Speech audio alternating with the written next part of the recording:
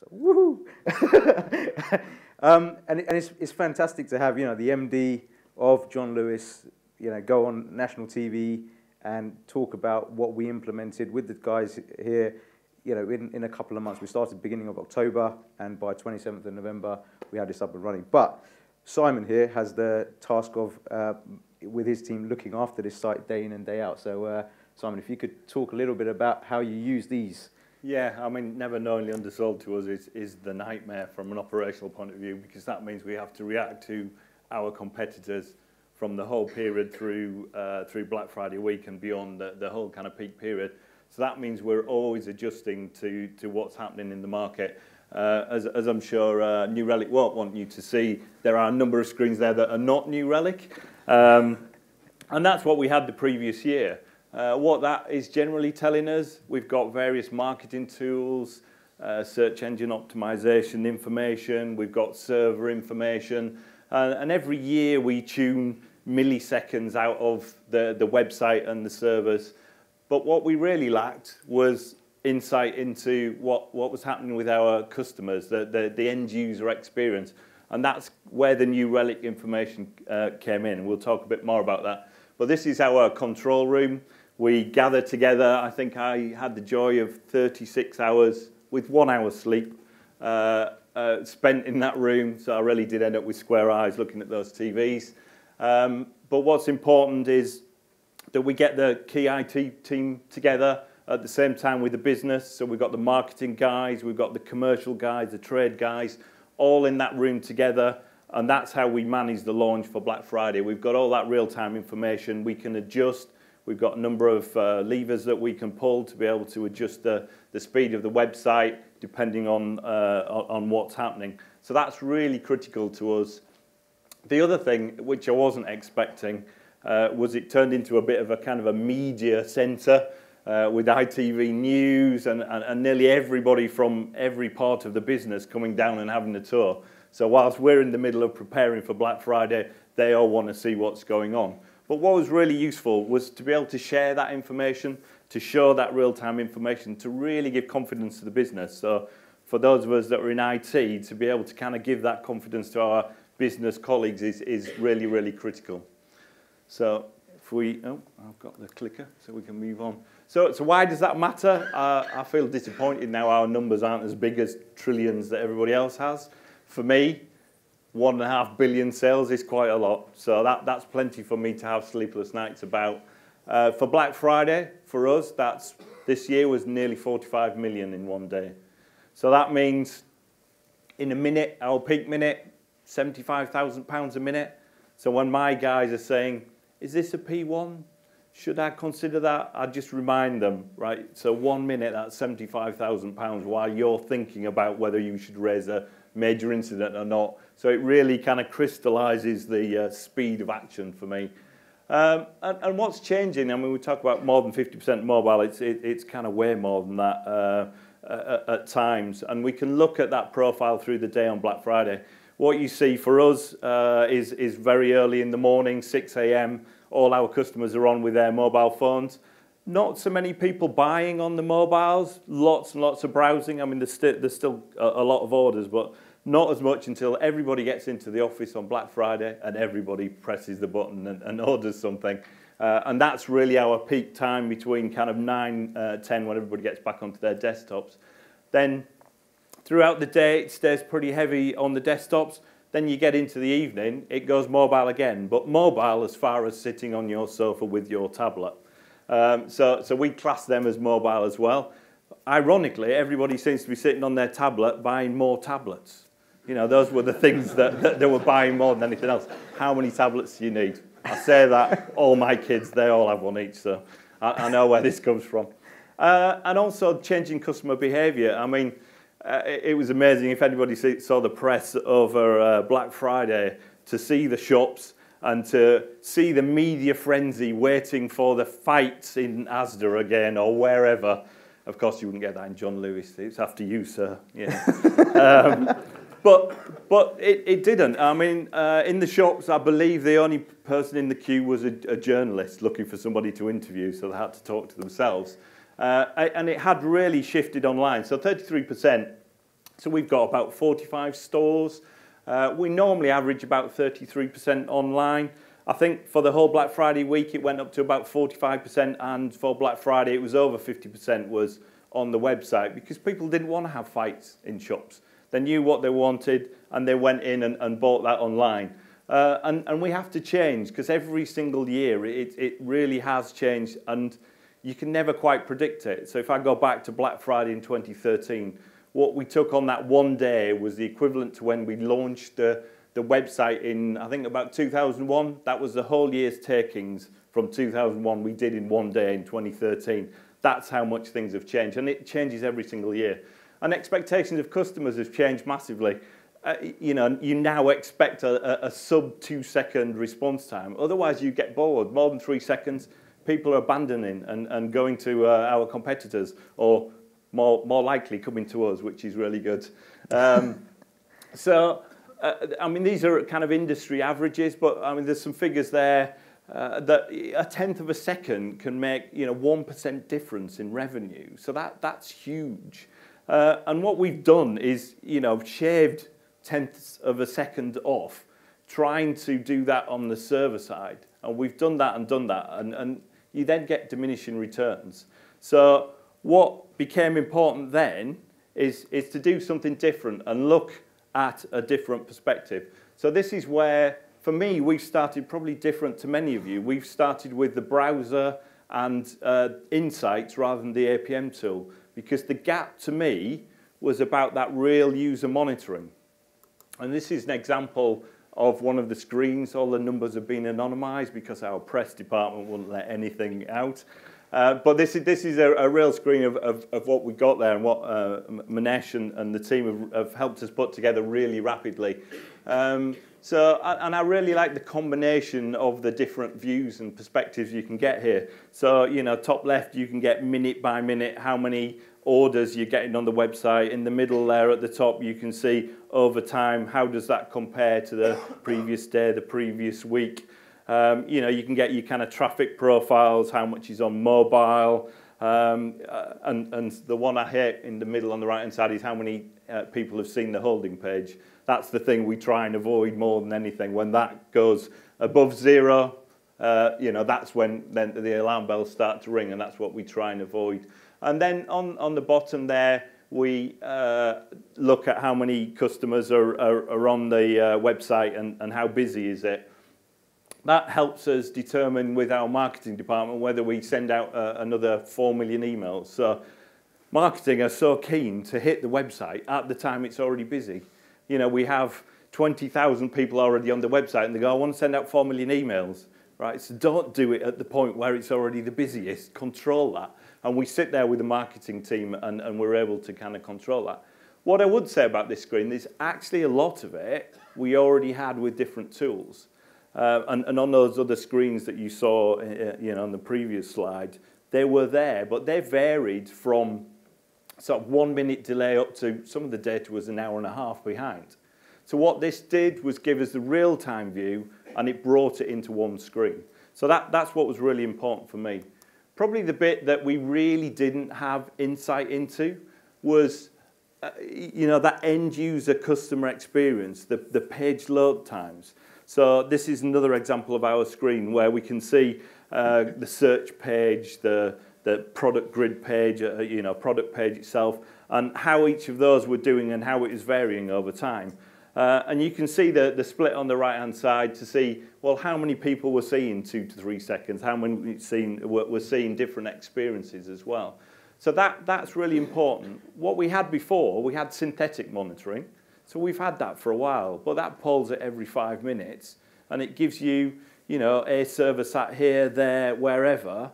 What that doesn't give you is what customers are really experiencing. On mobile, that might mean your 3G network isn't very good, but you need to know whether it's their network or whether it's your network or it's your servers that are not working well. So that's what's, you know, really important, and it's given us insight. And, you know, we were shaving milliseconds from the server side. I don't actually have responsibility for how fat those pages are on the website. My commercial business colleagues put all that content on, and I think we're talking about for Trainline, how the marketing guys, the trading guys want more and more on the page, and they just make it fatter and fatter and fatter. How many different adverts can we get there? That slows it down. It can add seconds to how quick it loads, and that is really important. So we're pretty new, early on our journey. We've only just got this in before the peak, but this is going to be my focus with the business. This is what I can use to go back to them to say, you know, this is where we can make money. We can just shave down that kind of page time. And something as simple as we noticed that the images always used to be 80%. We like to have set up for 24-inch Apple monitors and have the highest resolution, highest quality images. Well, that costs kind of download speed. It's okay when you're on your corporate network or your 4G link, but it isn't for, you know, our customers in the middle of Yorkshire, where I originate from. Yeah, I still laugh at my family with their, you know, 256 kind of loading up with a modem. Some of it is still really like that. So that's where it's important. But we discovered that the images had defaulted back to 100%. Nobody can remember when that happened, who did that. So what was really important was to highlight that and do something about it. So that's what that has really enabled us to do. So I'm going to pass over to Manesh to talk a bit more in detail about some of the things behind those high-level dashboards. Cheers, Simon. So, and as I'll go back to Robson's presentation earlier, you know, it's we partner with our customers. You know, we learn a lot working with the guys in the team. They taught me whole new ways about how our tool is used, and so we want to share some of that information. So a quick example, so this is a browser screen there that you're seeing. Just before Black Friday, so Abhishek and the team asked me to help them out before the Black Friday launch. Happens at midnight on the 26th. So I worked with the team from 10 o'clock and everything was working perfectly fine. And then as you can see on the timeline, it might be a bit small there, but just a little bit past 11, the page load speeds went through the roof. The app decks, the page performance dropped through the floor, and users started leaving the site. Right? So, you know, that causes concern. You know, New Relic was there showing what's going on and the effect of it. And working with a team, after a sequence of clicks through the tool, looking at what data we had available, we were able to show that there was a third party that had made the change, because you know, the team at John Lewis were ready to push the button, but you know, you can't know what everybody else is doing as well. And so a third party had made some kind of change in their system, just at the right time or wrong time, and it went horribly wrong. But again, you know, monitoring can't stop issues from happening, but they can absolutely give you that early warning and enable you to identify where the problem is. And we were able to do that, and you know, by the time it got to 12 o'clock, things were okay, and we managed to get some sleep. So. Oh, Simon didn't, but I did. Yeah, I was at home. Remote working. It works at New Relic.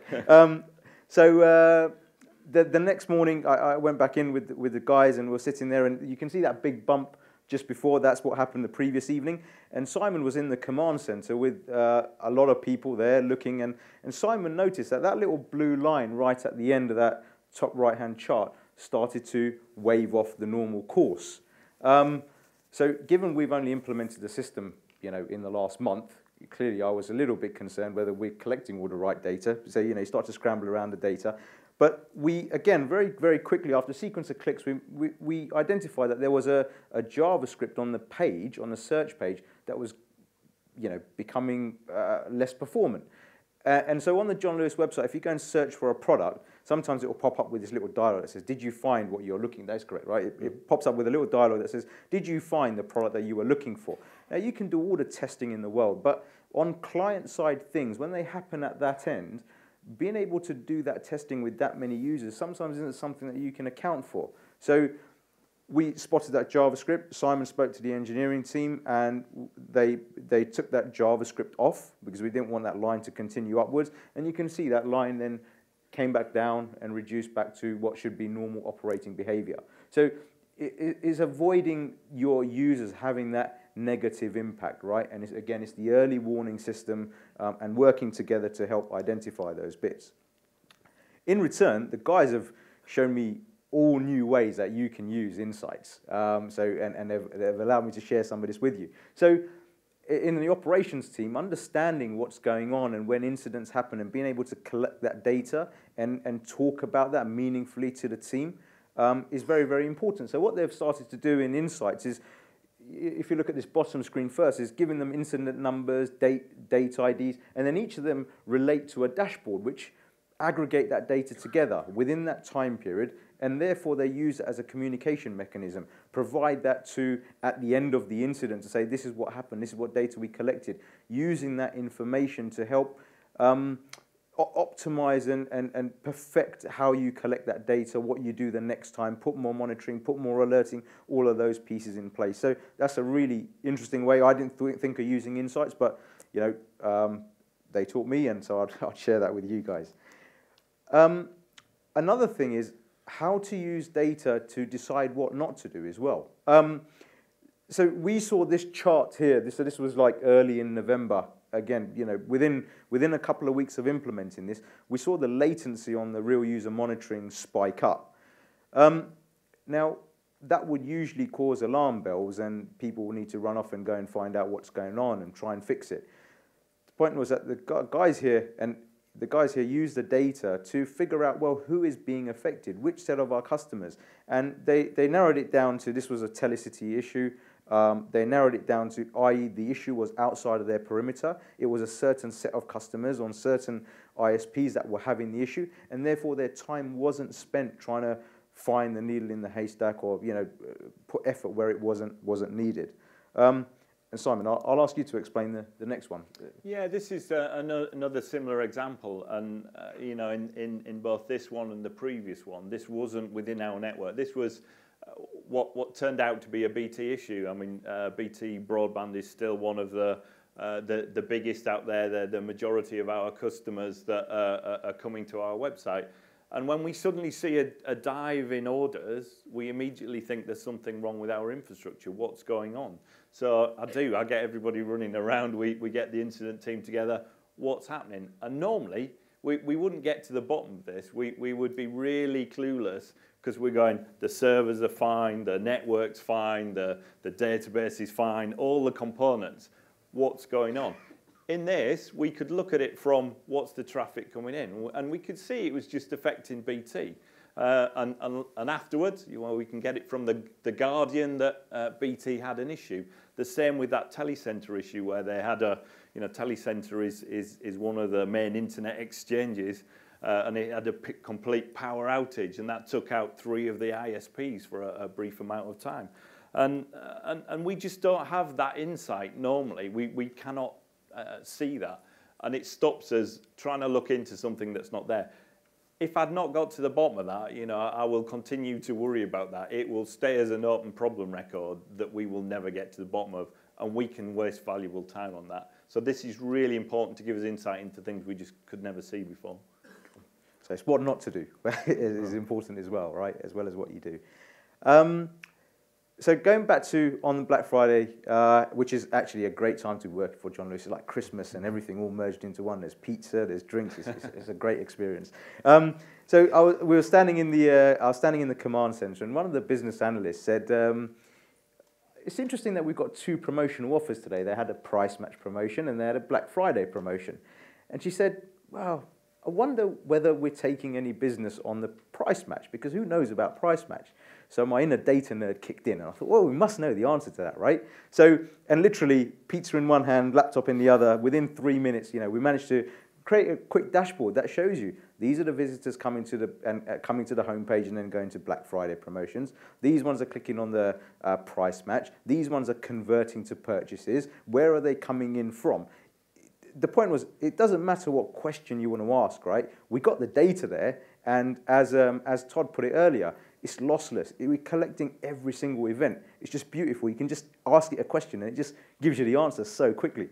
And so when I asked Simon if I could show this a little example as well, we have to get sign-off for everything from the press team. Simon talked to me about his mobile app, so I'll ask you to talk about it. Yeah, I mean, I think Trendline talked about it earlier, but I mean, I always have my mobile app with me, and it's easy just to kind of flick through the data, and you've got everything there. You can drill in.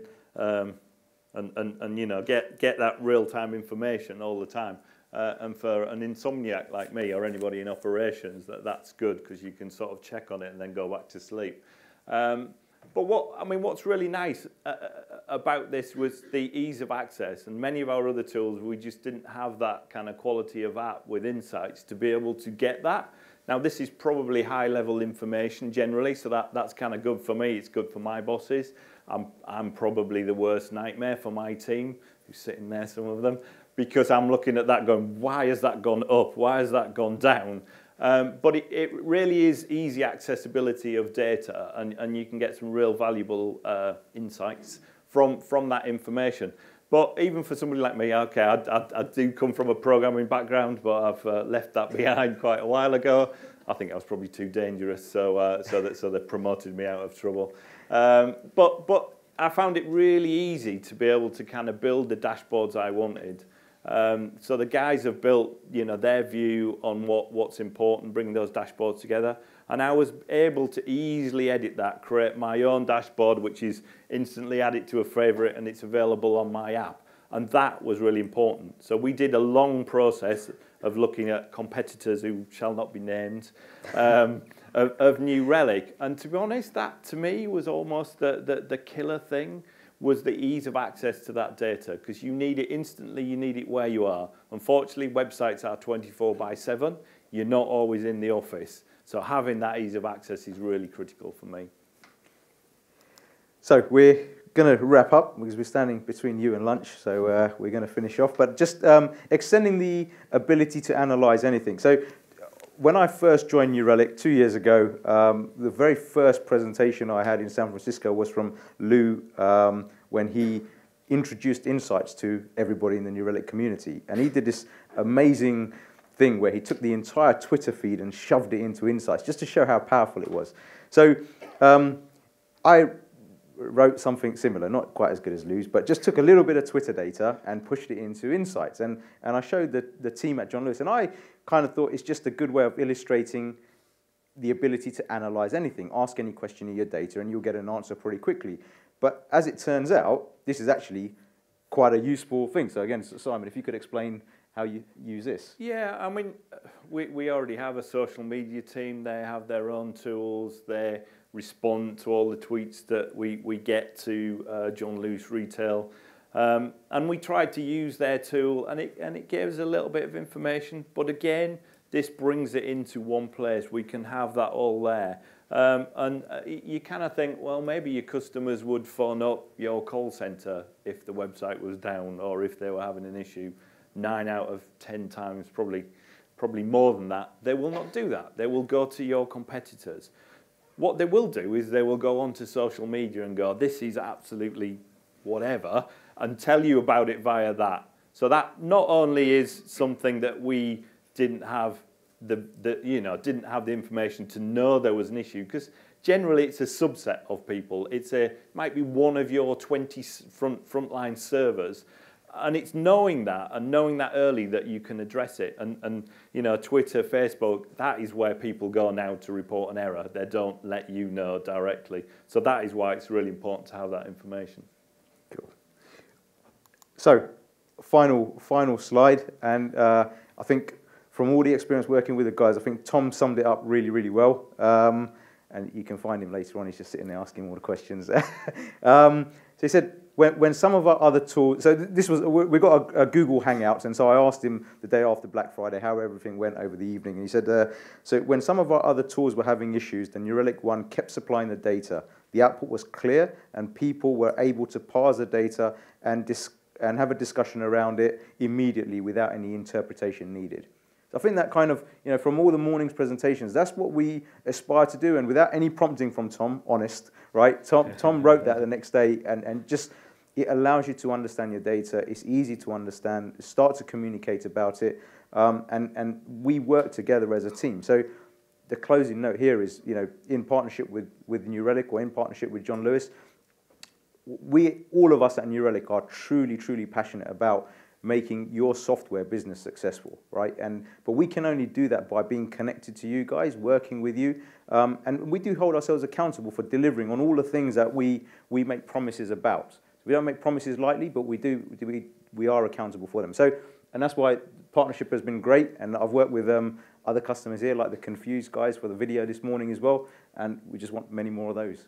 Yeah, and I would say take this opportunity to thank Manesh and the amount of effort he's put in, because again, that's one of the reasons that we went with New Relic. The effort that these guys put in to work with our team, I see all my team nodding there, makes the difference. Gets the value out of the tool, gets you up and running really quickly. And you know, it is a relatively easy tool to use, but there are lots of things, Twitter feeds, things like that you just don't instantly get out of it, and you don't even think about. So the ideas that Manesh is coming up with and working closely with the team is absolutely critical to success. So yes, thank you. Thank you very much. So, all right, thank you everybody. much. Enjoy lunch.